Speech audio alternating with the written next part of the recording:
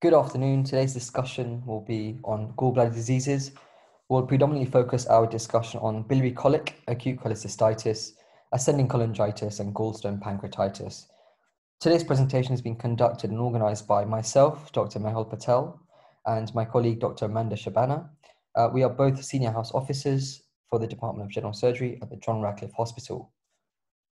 So let's begin. So let's first start by discussing the anatomy of the biliary tree and just the general anatomy really. So the gallbladder sits within the gallbladder fossa, which is located on the liver bed. And as we know, bile is produced by hepatocytes in the liver. The bile produced within the liver itself drains through bile canaliculi, and they then go and drain into what's known as the right and left hepatic ducts. Once it leaves the liver, the right and left hepatic ducts then fuse together to form what's known as the common hepatic duct, the CHD. That then goes on and fuses with the cystic duct. Now, the cystic duct comes directly from the gallbladder itself, and the fusion of the two allows for bile to enter and leave the gallbladder directly. Further down, the two fuse together to form what's known as the common bile duct, the CBD. The common bile duct has a long passage down towards the duodenum, and towards the end of its passage, it fuses with the major pancreatic duct, which comes to the pancreas, to then drain directly into the duodenum. And when they fuse, they form what is known as the ampulla vata, and they drain directly into the major papilla located in the duodenum. Now, the fusion, of course, allows us to drain both bile and pancreatic juices directly into the gut and therefore digest food. So let's discuss the physiology behind this. So the function of the gallbladder itself is it's like a bag in essence. It's there to store and to concentrate the bile. Now, what is bile? Bile is a fluid composed of several components. For example, it contains cholesterol, bile acids, bilirubin, water, phospholipids, and ions. Now, how do we get bile from the gallbladder to the duodenum? This is known as the neurohumoral response, and this occurs when we eat food or, as mentioned on the slide, during gustation. So what happens is the neurohumoral response stimulates itself when we're eating food, and it triggers these enteroendocrine cells, known as eye cells, which are found in the duodenum and the jejunum, and they secrete a hormone known as CCK, cholecystokinin, which then goes in the bloodstream and causes the gallbladder to contract and therefore releases bile directly out of the gallbladder through these ducts directly into the duodenum. So let's discuss the pathophysiology behind gallstones.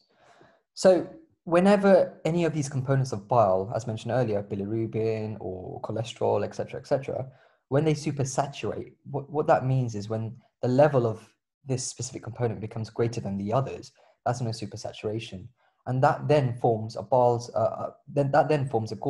composed of that component. So in this lecture, we'll discuss two main forms of gallstones. This includes cholesterol stones and pigment stones. Cholesterol stones form when cholesterol supersaturates in essence, and it composes of 80% of all gallstones. There are risk factors involved in forming cholesterol stones, and those are known as the 4 Fs, which include being female, being 40, being fertile, and being fat, obese women. Okay.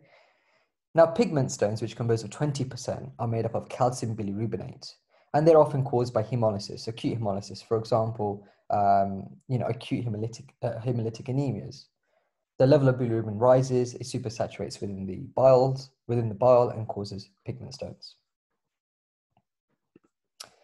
So let's discuss the first pathology, known as biliary colic. So to think about it, we have now formed a gallstone within the gallbladder. Whenever we eat, the gallbladder contracts, and we've got a stone there. So whenever you get contraction of the gallbladder, this stone sometimes lodges itself within the neck of the gallbladder.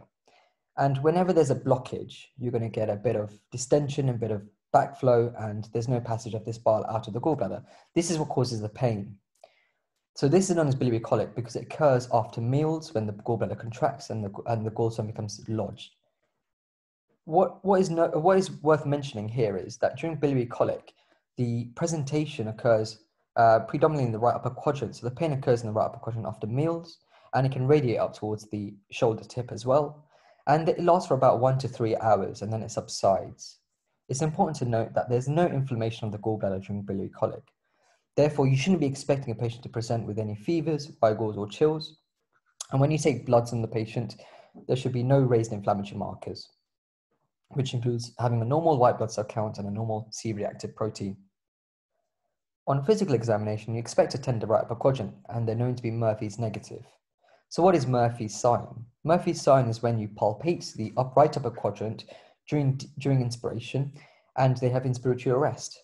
It's important to note that this can only be positive if they have inspiratory arrest upon right upper quadrant palpation on the right side of the tummy, but they're also negative on the left side. So let's discuss acute cholecystitis. Acute cholecystitis is pretty much biliary colic. However, the difference being there is active inflammation here, and also the pain is constant. So, in essence, recurrent episodes of biliary colic may cause acute cholecystitis. And in this case, the gallstone becomes lodged in the neck of the gallbladder or the cystic duct, so further along the pathway. Now, this blockage then causes an infection behind it, and therefore causing inflammation of the wall of the gallbladder. Physically physically speaking, the patient usually presents with pain following meals in the right upper quadrant, but also they can present with a constant right upper quadrant pain too. They also have fevers. They also can experience some chills and rigors. And when you take bloods, you expect a raised inflammatory marker, which includes white blood cell counts and CRP. In some cases, there may also be some derangement in the liver function tests, which include alanine transferase, aspartate transferase, and ALK phosphatase. When you lay your hand on the patient, you should expect a tender right upper quadrant, and they should be what's known as Murphy's positive now, which is what we discussed on the previous slide. Now let's talk about the next pathology known as which is known as ascending cholangitis. This occurs when that stone we discussed earlier moves further down the tract, in essence. So it's no longer lodged in just the neck of the gallbladder, no longer lodged just in the cystic duct, but finds its way down to the common bile duct. Now, behind any obstruction, you often see an infection.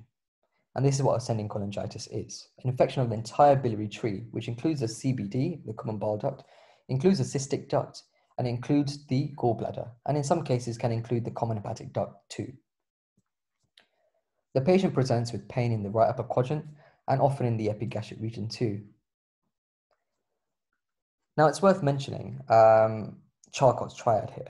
So when the patient presents, it's ideal to look out for Charcot's triad, which includes the signs and symptoms of fever, abdominal pain, and jaundice. The reason they become jaundiced here is because the stone is now blocked further down the pathway, down to the CBD, the common bile duct. And as we know, the CBD is formed by the fusion of the common hepatic duct and the cystic duct. So now you're going to get blockage of both sides, not only the gallbladder, but also the liver. The backflow of bile in the liver is known as cholestasis, and this can cause a rise in bilirubin and can make the patient jaundiced as well. Now, a progression of Charcot's triad or worsening of Charcot's triad is known as Raynaud's pentad, which includes the three we mentioned above: fever, abdominal pain, and jaundice, but also altered mental state as well as hypertension. In essence, they're very septic, they're very sick, and this needs to be addressed as soon as possible. Both Charcot's triad and Raynaud's pentad require aggressive fluid resuscitation and just general resuscitation. When we take bloods from the patient, we expect to see a raised inflammatory marker because there's active inflammation or infection. So we should see a raised white blood cell count and a raised C-reactive protein, as well as some derangement in the LFTs, which includes a raised alanine transferase, raised aspartate transferase, a raised alkaline phosphatase, as well as an increased bilirubin too, as mentioned previously. Physically, we expect a tender right upper quadrant again, and sometimes even epigastric pain too. Now let's discuss gallstone pancreatitis. This occurs when the gallstone makes its way all the way down the tract to the furthest part of the CBD, where it meets the pancreatic duct, as we discussed previously in the anatomy slide, often near the ampulla vata. This subsequently causes the blockage of both the biliary tree, so the CBD, the cystic duct, the gallbladder, the common hepatic duct, as well as the pancreatic duct, leading to pancreatitis.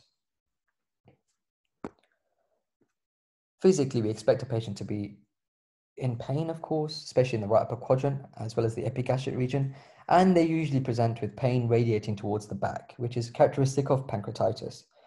When we take bloods on this patient, we expect there to be a raised inflammatory marker, of course, because there's active inflammation, which includes a raised white blood cell count and a raised CRP. We expect deranged LFTs, so that includes the ALT being high, AST being high, ALP being raised, as well as the bilirubin. And most importantly, we should test for amylase and lipases in this patient too, to assess if there's pancreatitis. So how can you diagnose a patient? We've discussed it on the previous slides.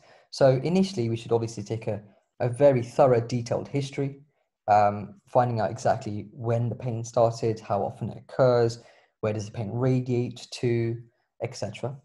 We should do a formal physical examination, feel for Murphy sign, tenderness in the right upper quadrant epigastric region, etc., etc. And of course, look at the patient's vital signs. That's also important when you're assessing for sepsis.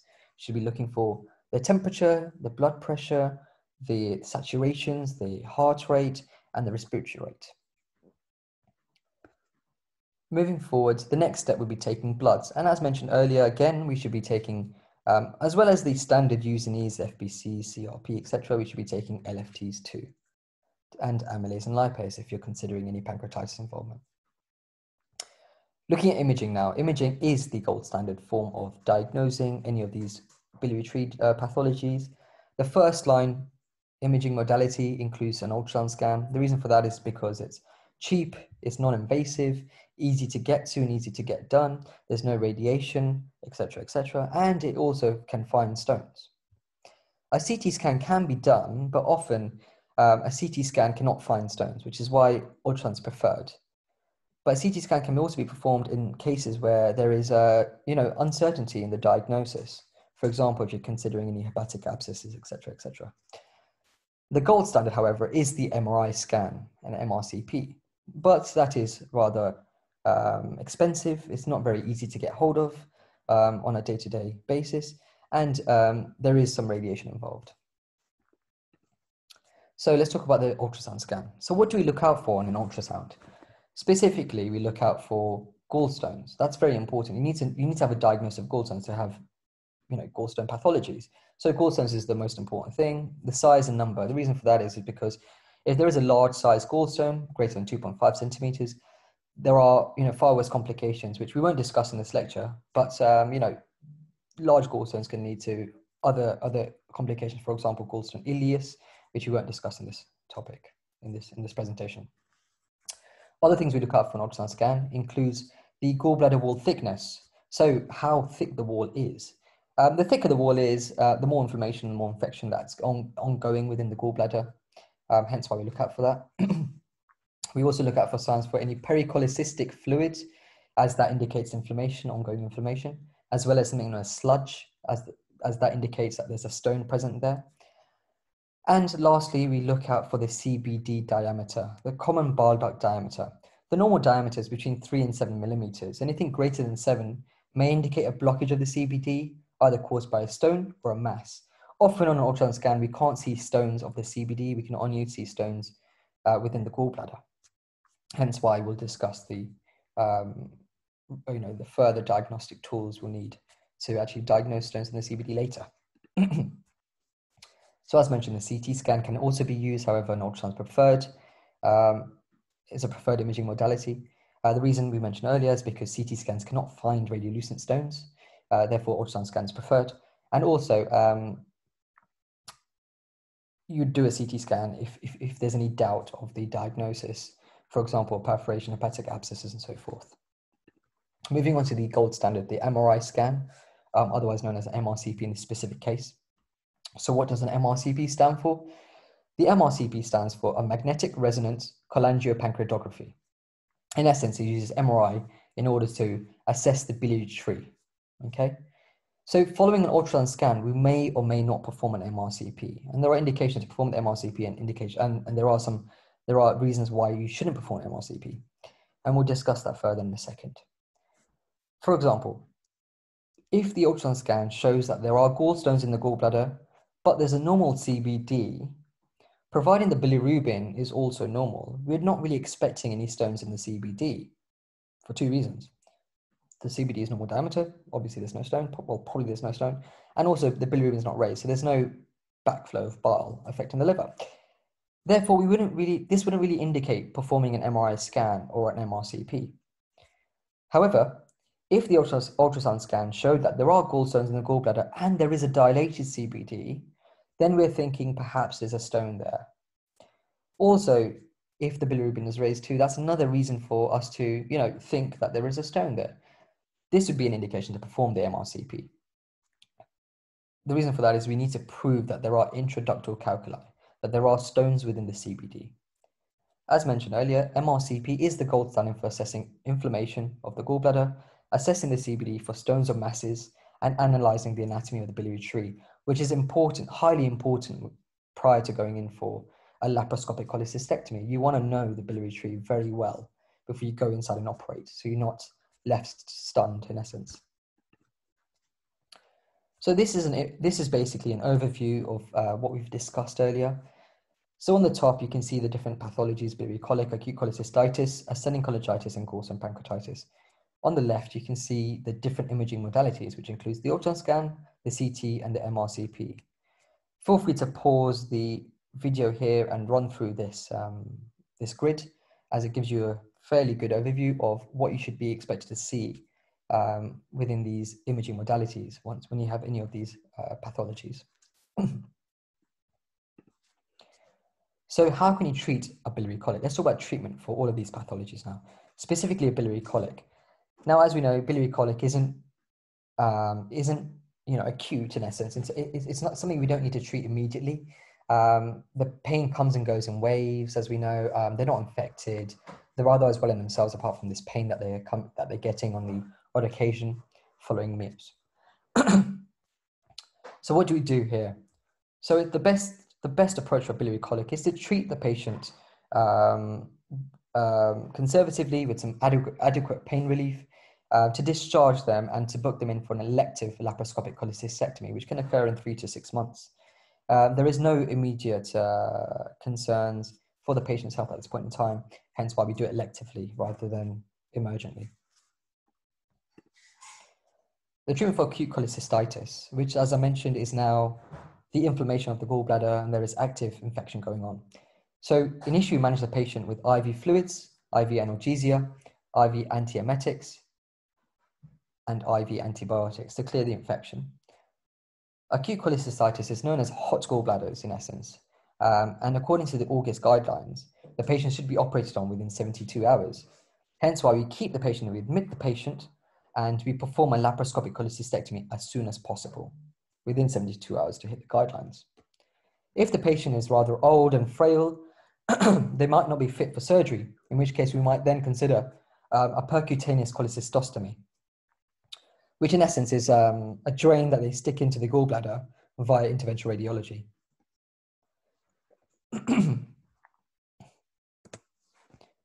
So the treatment of ascending cholangitis and gallstone pancreatitis is rather similar. So when a patient presents and we're clinically, we're pretty certain that the patient has ascending cholangitis or gallstone pancreatitis based on, physical examination, bloods, and imaging. The first thing we do is admit the patient because, of course, you can get severe form of sepsis in these two conditions. So we admit them for IV fluids, IV analgesia, IV antiemetics, and IV antibiotics. Due to the CBD stone causing acute cholangitis or pancreatitis, the patient requires an ERCP to clear the ducts first before we can go in for an operation. So what is an ERCP? An ERCP is known as an endoscopic retrograde cholangiopancreatography. This is an imaging as well as treatment option for the patient. What they do in ERCP is they insert an endoscope in through the mouth and they go in through the gut and they go towards the the ampulla vata, they go towards the major papilla. They open up the sphincter, which is known as sphincter of Oddi, and then they clear the ducts, they clear the CBD from the stones. They pluck it away and take it away. Now, once the CBD is entirely clear of stones, we then can go in as surgeons and then perform a laparoscopic cholecystectomy. So it's important to keep the patient in following the ERCP and to perform the laparoscopic cholecystectomy once the CBD is clear.